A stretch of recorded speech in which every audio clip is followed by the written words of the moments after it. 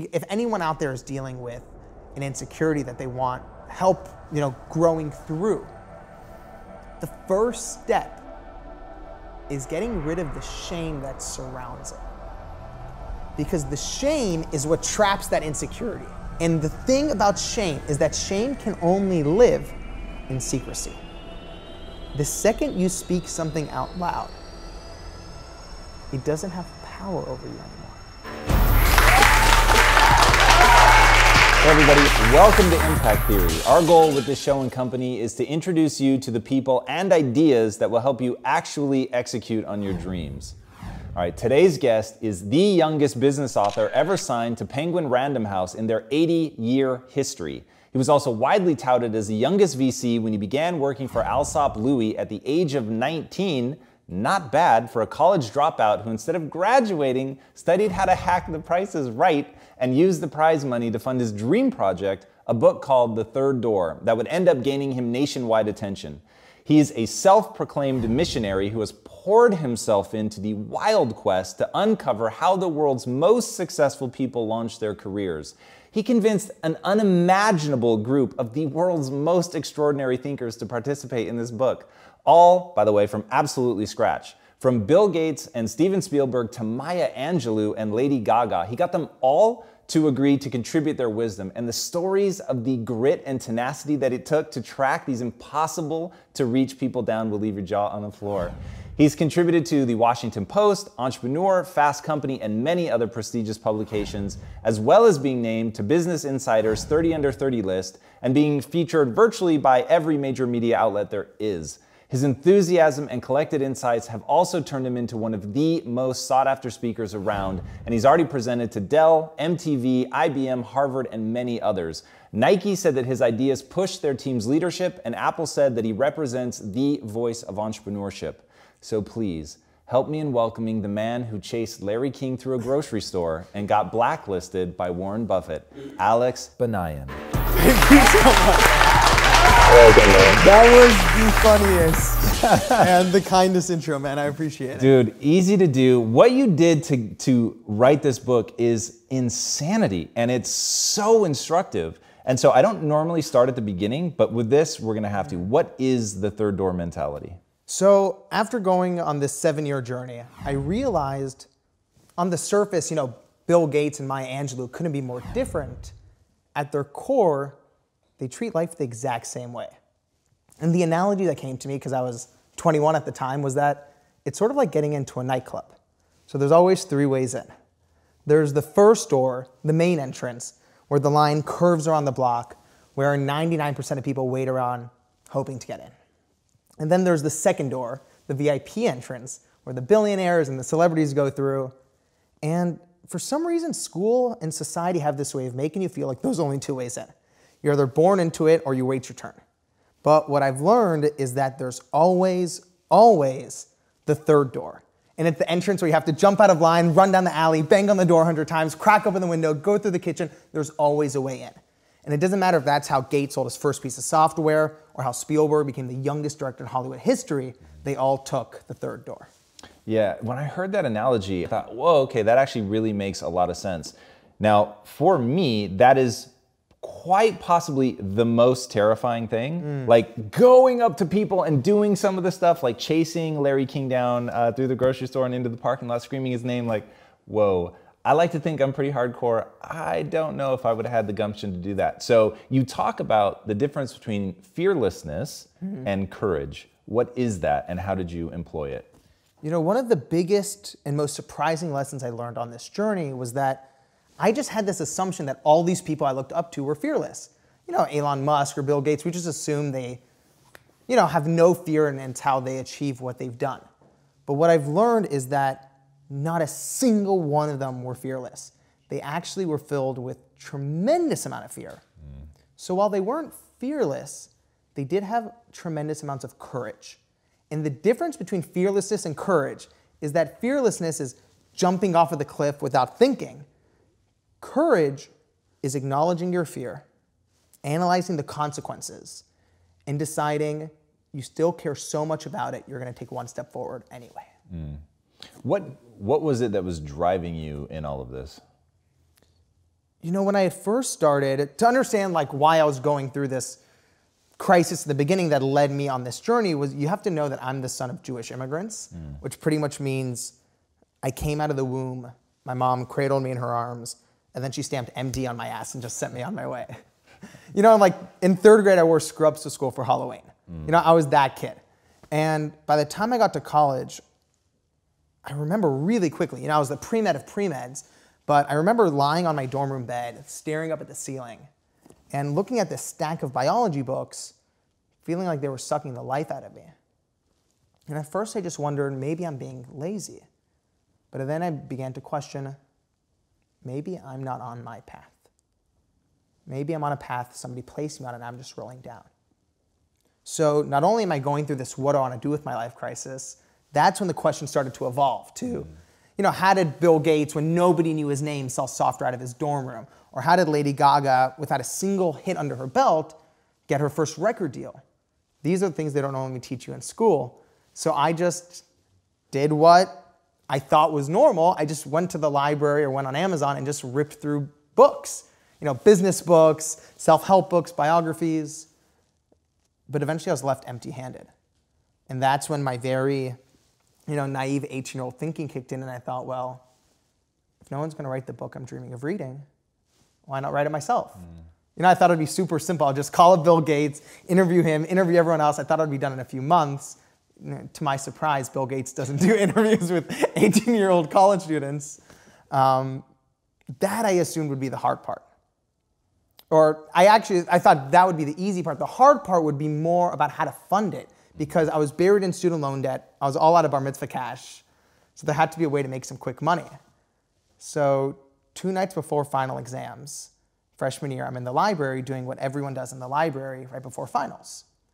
I'm on Facebook. Okay. Right. So someone was offering free tickets to The Price is Right. And I swear, I know this is very preposterous, but the first thought was, what if I go on the show and win some money to fund this dream? Not my brightest moment, but I had a problem. Not only did I have finals in 2 days, I'd never seen a full episode of the show before. And I remember, telling myself it was a dumb idea and to not think about it, but I don't know if you've ever had one of those moments where like an idea just keeps clawing itself into your mind. So to prove to myself it was a bad idea, I remember I was sitting at this little round table in the corner of the library, and I took out my spiral notebook and made the best and worst case scenarios. And I remember like very vividly writing, worst case scenarios: fail finals, get kicked out of pre-med, lose financial aid, mom stops talking to me, no, mom hates me, look fat on TV. There were like 20 cons. And the only pro was maybe win enough money to fund this dream. And it felt almost as if somebody had tied a rope around my gut and was slowly pulling in a direction. So that night, I decided to do the logical thing and pull an all-nighter to study. But I didn't study for finals. I studied how to hack The Price is Right. That's crazy. I went on the show the next day and did this ridiculous strategy and ended up winning the whole showcase showdown, winning a sailboat, selling the sailboat, and that's how I funded the book. I want to go back to that list, which I think the pro and con list. So really pretty interesting, and your whole story about where your grandfather comes from, and that he was almost killed in Iran during the revolution, and he ends up escaping with the family and coming to America, and he was very successful in Iran, and he has to start all over here. And all of that sort of feeds into your ethos, at least once he tells you the story. So when you're making that list and you're the weight of your family, everybody wanting you to be a doctor, how was it, like in your whole story, the thing that I think had to be one of the hardest things was mom not talking to me anymore, mom hates me, I drop out of med school or pre-med. Yeah. What was it like for you to buck that and say, well, I'm just gonna do my thing? Dude, it feels like you were like with my family during this time, because that really was the hardest part. And it's something my friends couldn't really understand, because, I remember this moment when I might have been about like 5 or 6 years old. And I had this nightmare, and, I jumped out of bed. It was the middle of the night, and I went down the hallway to go to my parents' room. And I remember this blue light creeping out from under my parents' room. So I cracked open the door and stuck my head in. And I remember seeing my mom hunched over her, little desk with her old computer, working away in the middle of the night. This is around 3 or 4 a.m.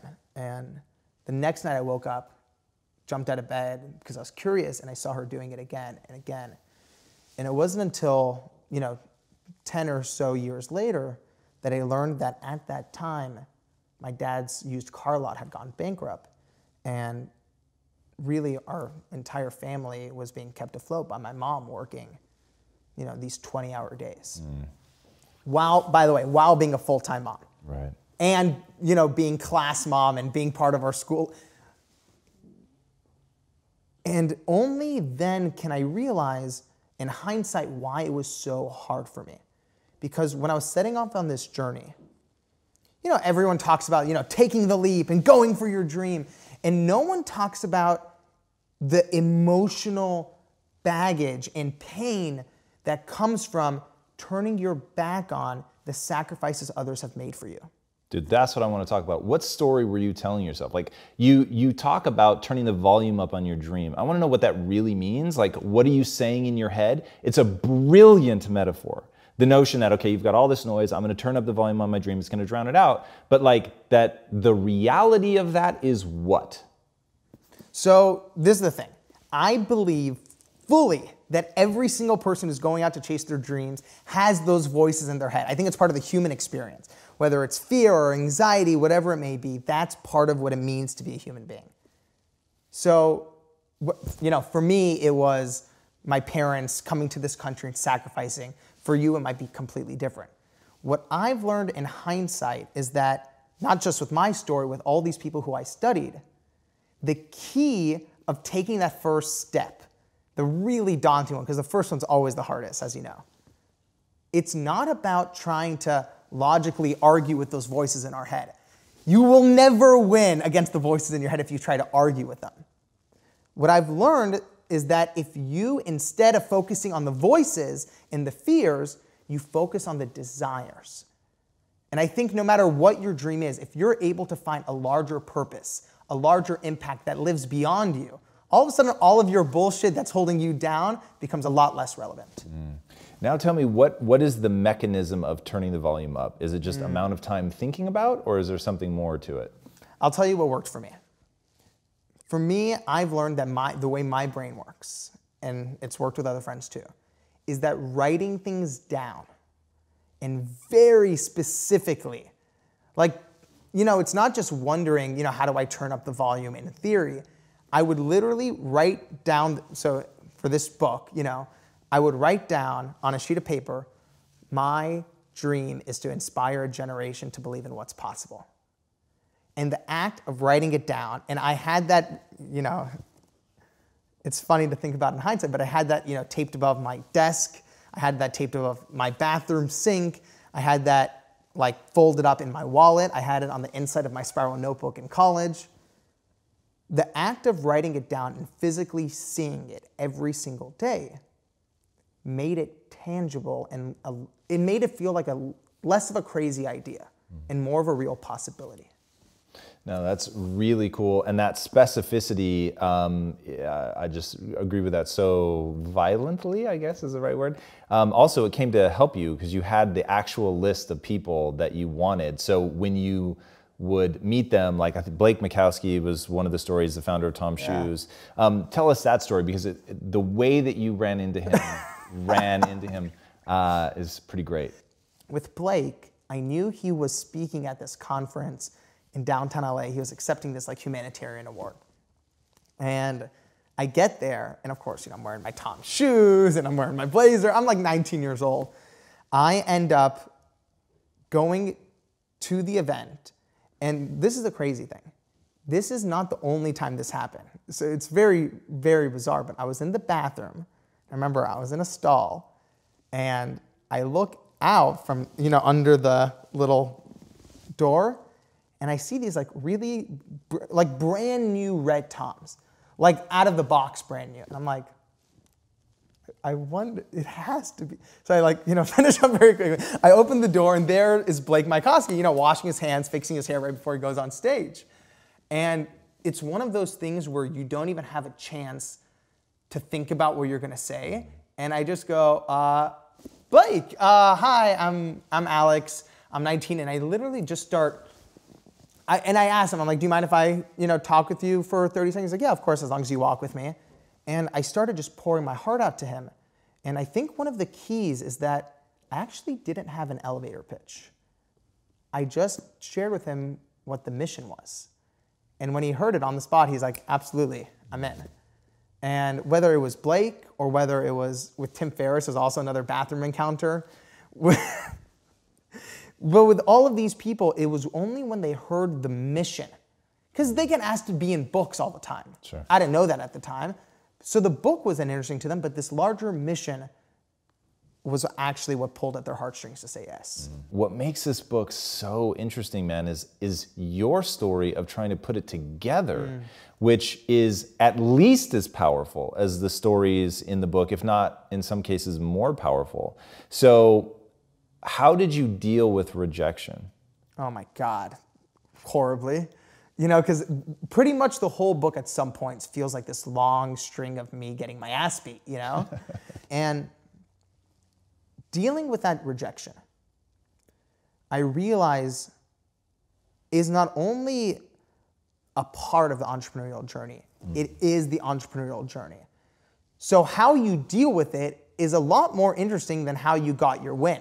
Because everybody will get their win in a different way, but how you deal with the rejection in many ways is a universal act.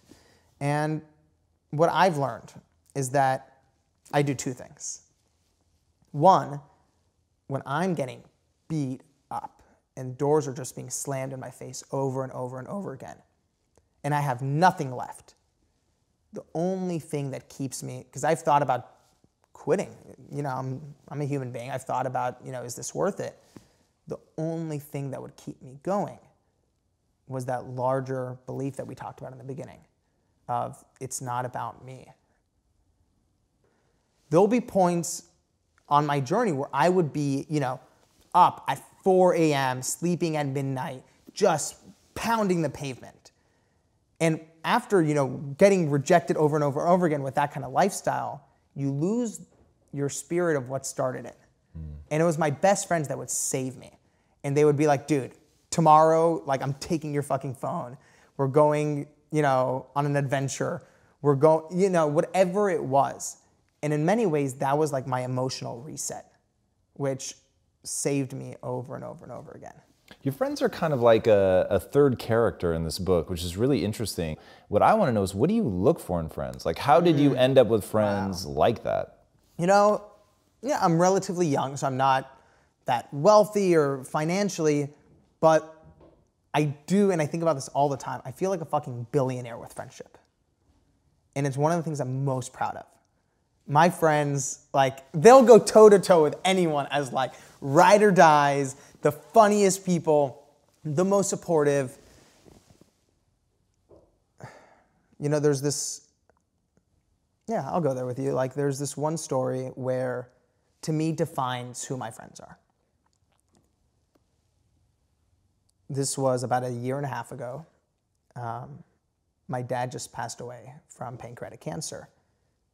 And the way a Jewish funeral works is there's these, I believe it's 6 pallbearers that have to, the son isn't allowed to touch the casket, so the pallbearers carry it out.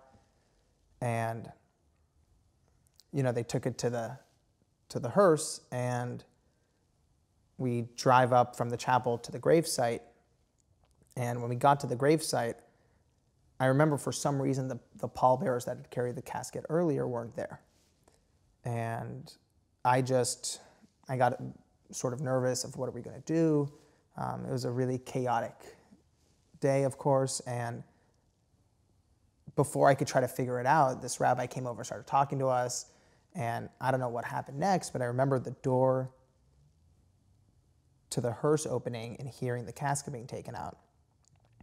And the next thing I knew, I was stepping out onto the grass on the processional, and I'll never forget this, I looked up and I saw my best friends, the boys who I grew up with, carrying my dad's casket. And dude, I just started sobbing. And everyone, I remember looking around and seeing that everyone thought that I was sobbing out of sadness. It's the biggest miracle in my life. And, you know, I don't wish losing a dad on anybody.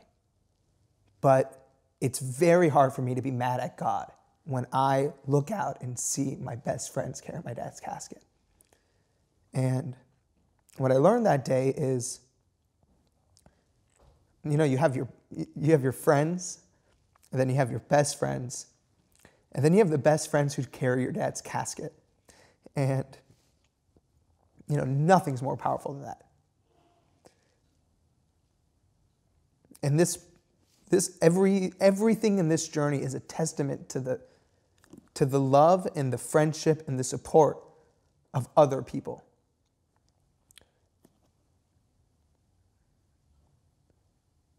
Yeah, I just love them, and thank you for asking about them, because they're the thing that I'm proud of most and I love the most. No, man, I totally get that. And it comes across so beautifully in the book, and it comes across in the talks that you give and stuff. And it just, there's something about the way that you approach life that I think is utterly fascinating. It's obviously captivated a lot of people, like even hearing the guys at Alsop Louis talking about why they chose you when you were like this 19-year-old kid and nobody knew you, and like, what do you know about VC? And they're just like, yeah, you could tell that they liked being around you.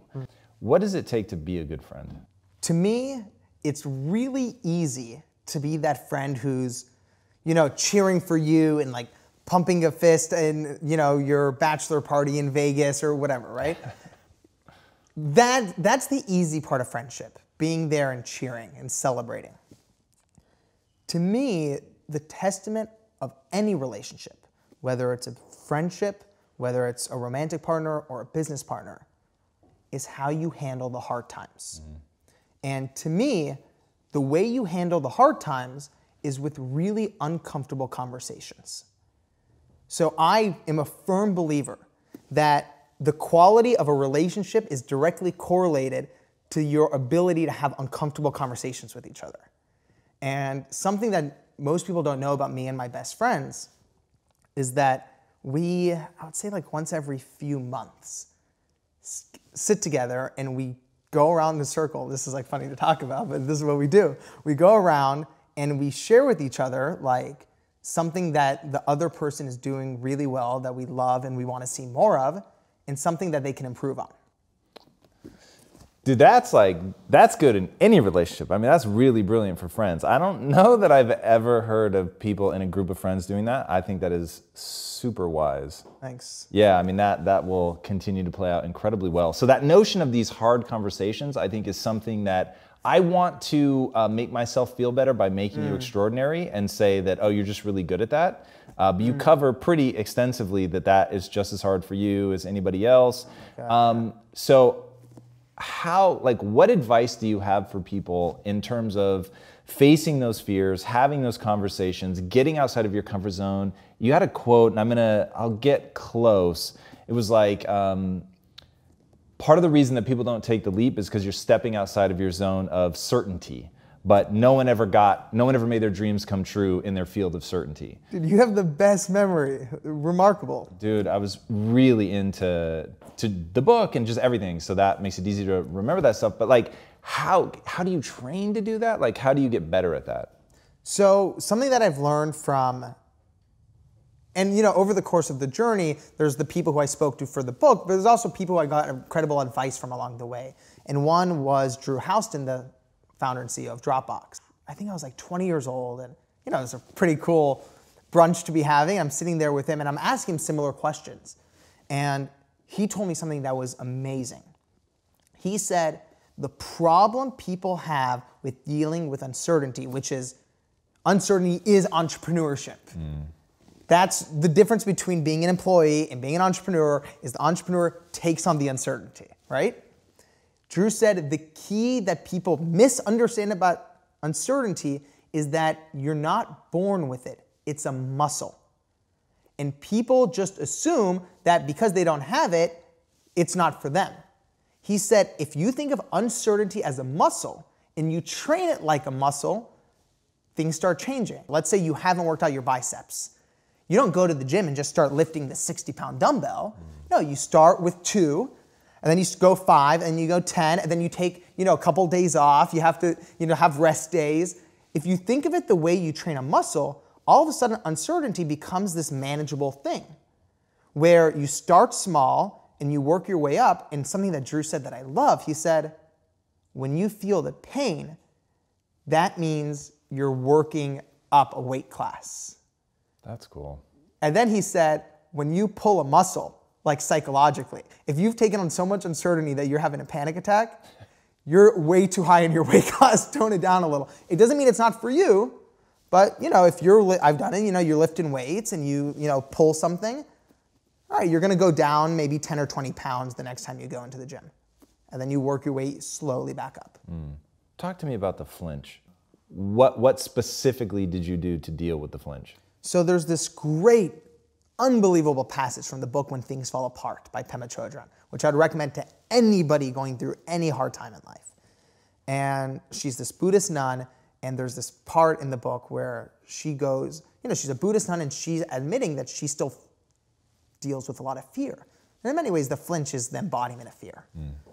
And Pema Chodron goes to this guru and goes to him and goes, Guru, how do you deal with fear? What is your relationship with your fear? And the guru goes, I agree with it. I agree with my fear. And when I read that, I remember sitting back in my chair because in many ways, my whole life has been this struggle of arguing with my fear. I would go with Steven Spielberg. He's standing 10 feet away from me, and I literally cannot move my feet. I had spent months trying to get into the room, but the second I was in there, I would completely freeze. And what would happen to me is in those moments where I would freeze, the voice in my head would be yelling at me, arguing with my fear, saying in really negative things like, well, you're gonna fuck this up, come on, like just really aggressive, mean self-talk. That line from Pema Chodron, I agree with my fear, in many ways is almost this jujitsu move where instead of fighting your fear, you agree with it. You tell yourself, and I do this every day, because with this book launch, there's a lot of things I'm still scared of, truthfully. And what I tell myself when I'm scared, my instinct is still to fight it, but I tell myself, that is scary. A normal person would be afraid of that. And the weirdest thing happens. The fear just releases its grip. It doesn't disappear, but it releases its grip. And you can sort of go, all right, you're gonna sit here while I'm gonna go do my thing and we'll be right back.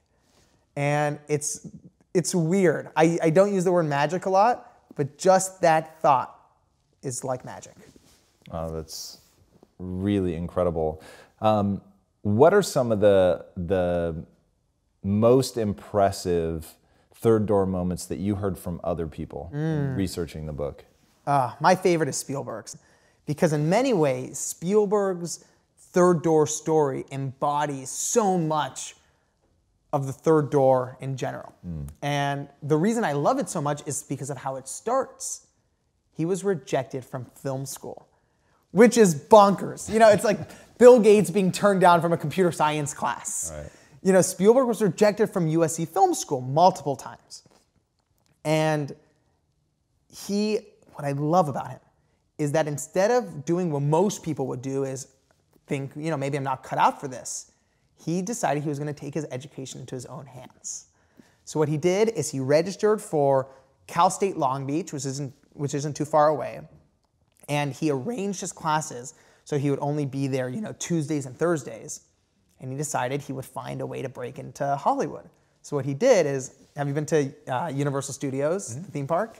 So you know that tram ride that takes you on the back lot? So Spielberg, when he was 19, goes to Universal Studios, goes on the tram ride, goes around the back lot, jumps off the tram, hides in a bathroom, waits for the tram to ride away, and starts wandering around the lot.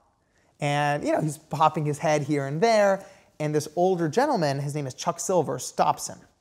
And Chuck Silvers worked for the Universal Television Library. And, you know, this 19-year-old kid just starts mumbling, saying, like, you know, my biggest dream is to be a director. And they end up actually talking for about an hour. And Chuck Silvers goes, you want to come back on the lot? And Spielberg's like, that would be my biggest dream. So Chuck Silvers writes him this 3-day pass and hands it to him.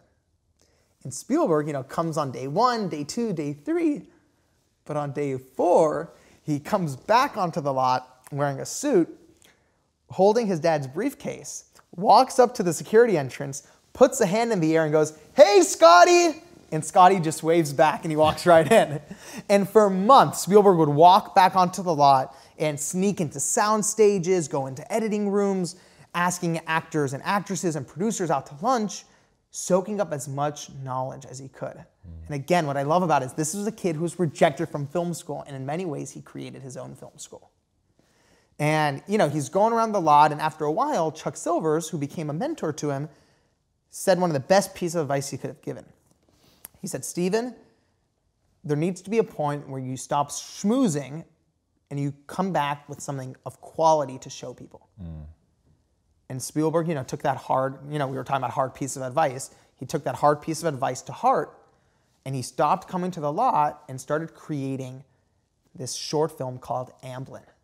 And he spent months editing, and even the way he produced and got the money for the film is like a third door story in and of itself, but he makes this little short film, comes back to the lot, shows it to Chuck Silvers, and it's so good that a single tear comes down Chuck Silvers' face. And Silvers reaches for the phone and calls up Sid Sheinberg, the vice president of Universal Television, and goes, Sid, I have something you have to see.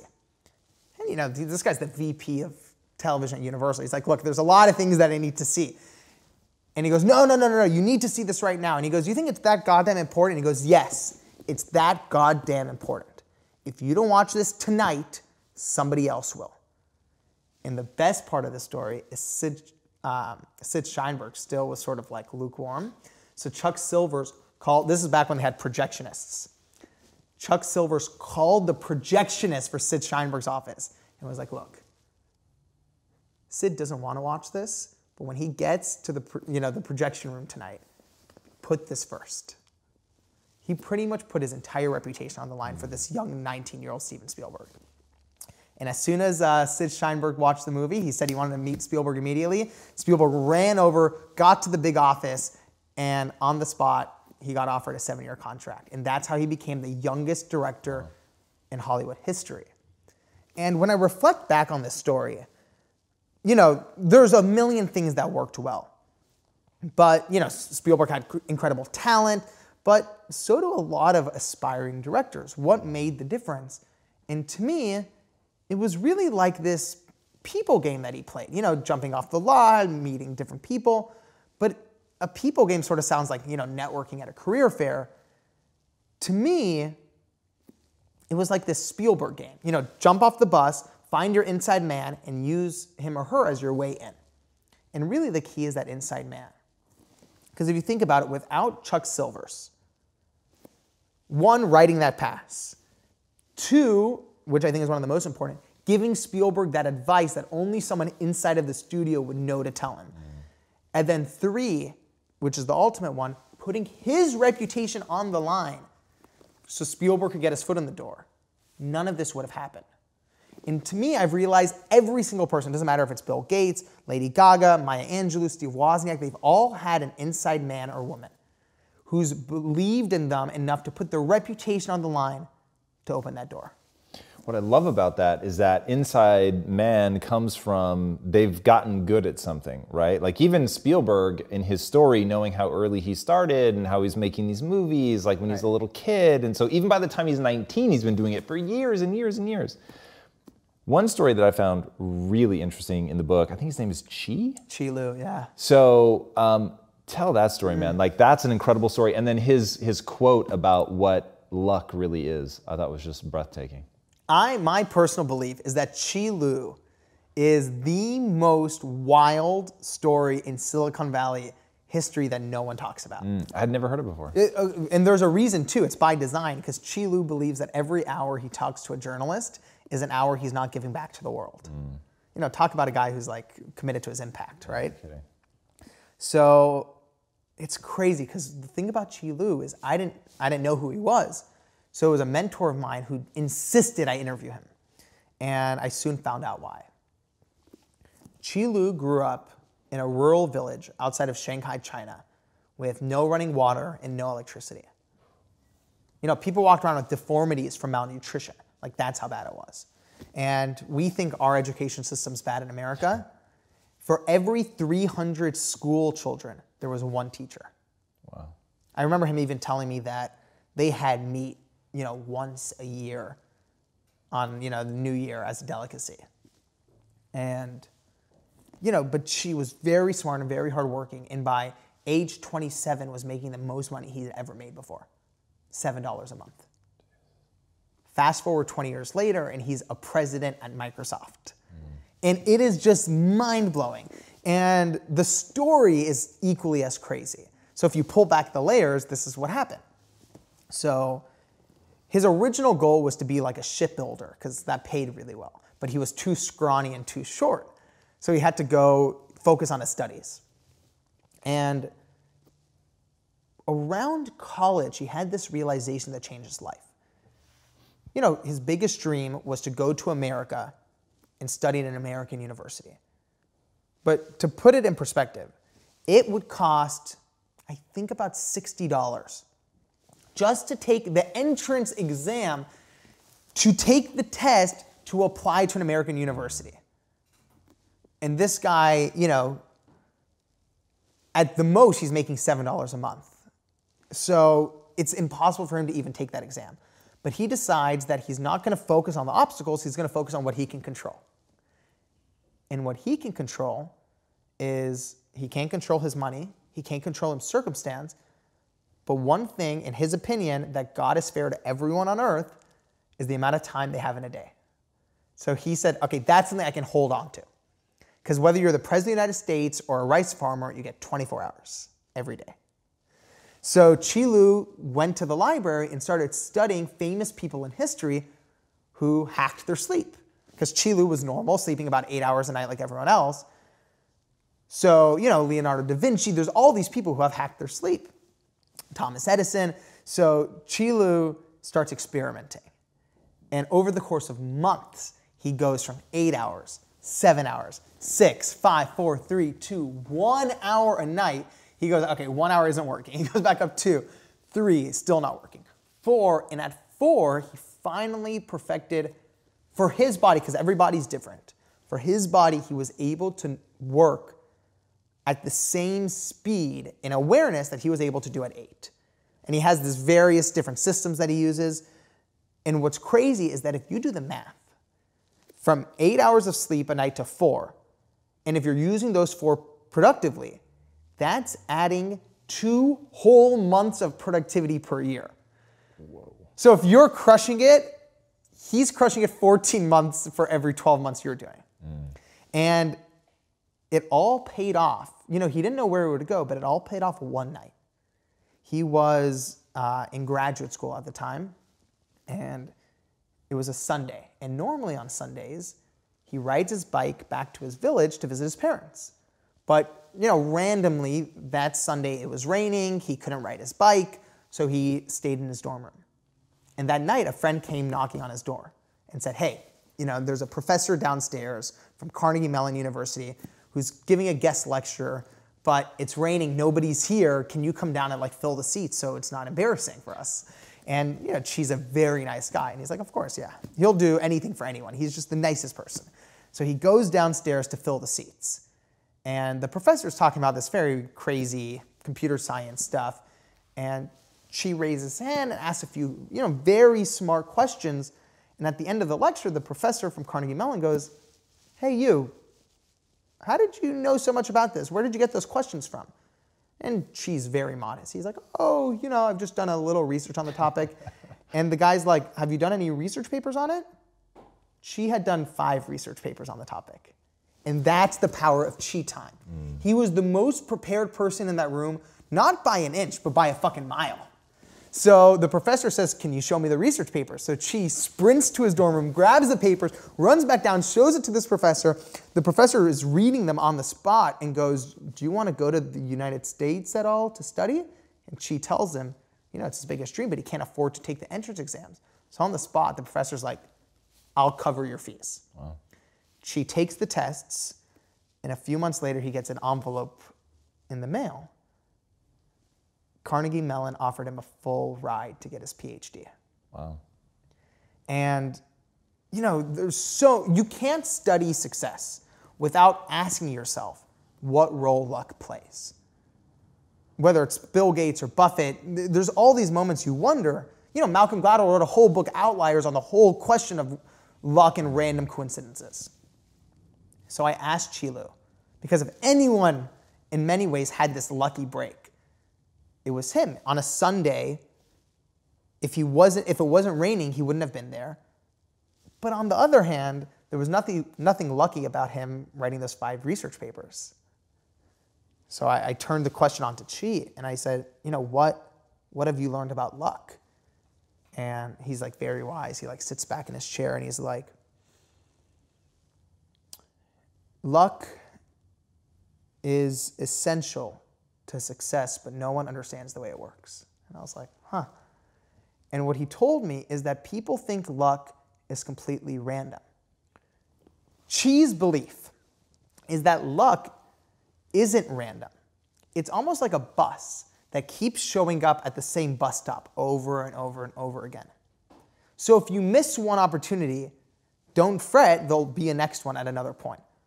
But if you don't have the right fare in forms of your preparation, you'll never be able to get onto that bus no matter how many times it comes to the stop. And what he said is, luck is like a bus. If you're not prepared, you won't be able to jump on. Dude, when I heard that, I was like, all right, that's powerful. I will remember that for a very long time. It so resonates with me as being true.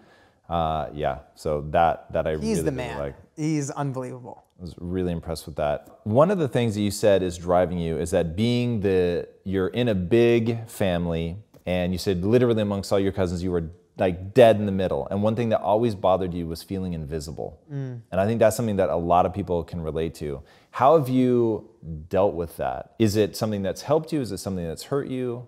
But how does it impact your life? So it's so funny because with these like childhood emotions, to me, they're like so visceral. I can see them if I close my eyes. Like I remember sitting at my grandma's house. She has this like big dining room table, like a big round one. And, we have like 25 people, my mom, all these cousins and stuff. And I remember sitting there as a kid, because like you said, I'm dead in the center. I have like, 10 older cousins, 10 younger cousins. And I remember sitting at that table and feeling like, I could start having a seizure and nobody would notice. It's weird when you're a kid. These feelings are very visceral. And that feeling of being invisible followed me through a lot of my life, where I remember in high school, there would be some days I would be like walking in the hallways, feeling like people were looking like right through me, like I was this ghost. And I didn't know this at the time because I had no self-awareness, but that became this story that I told myself. And that story turned into an insecurity. And in many ways, I've gotten myself, in hindsight, in a lot of trouble in social situations, in career situations, where that insecurity was calling the shots. When you don't know the story that you're telling yourself is when they're the most dangerous. So I thought I was invisible. So I would do things to try to stand out. And that gets you into a lot of trouble. There's this great moment from Tony Hsieh in the book where he sort of like snaps me into getting more self-awareness. I've learned that insecurities will never leave you. Just like with fear, they're a natural part of the human condition. So your goal shouldn't be to rid yourself of insecurities. It should be to become so aware of them that they could be yammering away and you go, oh, that's just the insecurity. Because when they're calling the shots, when they're determining your actions, whether it's your insecurity of I'm not enough, I'm worthless, I'm invisible, I'm unlovable, people are going to abandon me. When you're not aware that that's driving your actions, that's when you get yourself into the biggest disasters of your life. If anyone out there is dealing with an insecurity that they want help, growing through, the first step is getting rid of the shame that surrounds it. Because the shame is what traps that insecurity. Think of the insecurity like a bug, and the shame is like the glass on top of the bug. You can't deal with that bug if there's this guardrail. And the thing about shame is that shame can only live in secrecy. The second you speak something out loud, it doesn't have power over you anymore. And even in the writing of this book, that was some of the hardest stuff. When I was a kid, I would get bullied, and they would call me like Fatty Banayan. Dude, first of all, it's still weird to even speak those words out loud. But the act of writing it, even the act of saying it, the next time it's going to be easier. And as soon as it doesn't become this secret anymore, you can start dealing with it. Right. So anyone who's dealing with an insecurity, whether it's being invisible or not being enough, speak it out loud. Whether it's in therapy, whether it's with friends, or if it's just writing it in your journal. Because only then can you start to deal with it. It's incredible, man. Incredible. Before I ask my last question, tell these guys where they can find you online. So social is very easy. All the accounts are Facebook, Twitter, Snapchat, Instagram. It's all at Alex Banayan, so Banayan. And the book website is very easy too. It's thirddoorbook.com, so THIRD, thirddoorbook.com. And of course, it's on Amazon and Barnes & Noble and Audible and all those places. All right, my last question. What's the impact that you want to have on the world? It goes back to that line that I wrote on that sheet of paper when I was 18 and starting this mission. I want to inspire people to believe in what's possible.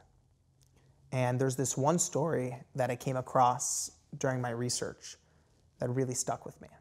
It's a story of this teacher who is teaching in Teach for America in Baltimore. Really, really tough school. And young teacher, full of hope, and she's dealing with these elementary school kids, I think maybe second grade, third grade, and she realizes just how hard of a situation they're all in. So one day she decides, all right, we're not going to do the math class today. We're going to instead draw pictures of our biggest dreams. And she passes out sheets of paper to these kids and crayons, and all the kids start, drawing pictures of what they want to be when they grow up. And there's this one young boy sitting in the corner of the class whose face is blank. And 30 minutes goes by and he hasn't even picked up a crayon. And then finally, his eyes light up and he starts drawing. And at the end of class, the kids pass in the papers and the teacher is reviewing them once they leave, and she sees that young boy drew a picture of a pizza delivery man. And the teacher was very concerned. So she called the mother of the boy and she said what happened, and the mother wasn't surprised at all. The mother explained to the teacher that the only man in his life is his uncle, who's not on drugs and not in jail and delivers pizza. And what that story showed me is that young people will always look up and reach for the highest branch they see as possible. And it's not their fault what branches they see, because they'll always reach for the highest branch. Whether it's up to parents, whether it's up to schools or society at large, and it's a reason I love impact theory so much, because in many ways what you're doing is you're illuminating branches for people. You're changing what they believe is possible. And what I've learned is that when you change what someone believes is possible, you change what becomes possible. And that's the impact I'd like to have. I love that, dude. Dude, thank you so much. That was amazing. Thank you. Guys, all right, just right now, run out and get the book. I'm telling you, I'll just be uber shameless because it is that damn good. Go get this thing. You know I don't normally do this. I think I've held up a book maybe 3 times in the existence of this show. It's amazing what you're going to love about it. For sure, you're going to love each and every one of the people, the famous people that you know, that you've heard of, and hearing how that they broke through will be incredibly fun and many times enlightening. But the transformation that he goes through as a person in the creation of this book is absolutely astonishing. You need to think of this video as a compendium to the book and the way that the two go together, and to hear the stories that he tells about himself, and that kind of transformation is there for anybody that wants to avail themselves of that, to work that hard, to strive that hard, to fall in love with their mistakes, to understand that that's where the value lies. That the way that he so openly talks about the things that went wrong, like this was basically an hour of all the things that were difficult or went wrong, and they're so beautiful that somebody can share something like that I know you guys will be able to see yourselves in. I saw myself in each and every one of them. And to know that there's a way to get past that, to leverage it, to use it, to grow, to become more powerful, to do what you want to do is just absolutely astonishing. I'm telling you, this is somebody to watch. Get on that train right now, because wherever this guy goes, it's going to be incredibly impressive and useful to you. And that is the highest compliment that I can pay. If you haven't already, be sure to subscribe. And until next time, my friends, be legendary. Take care. Dude, I love you, man. That was amazing. Thank you. Hey everybody, thank you so much for watching and being a part of this community. If you haven't already, be sure to subscribe. You're going to get weekly videos on building a growth mindset, cultivating grit, and unlocking your full potential.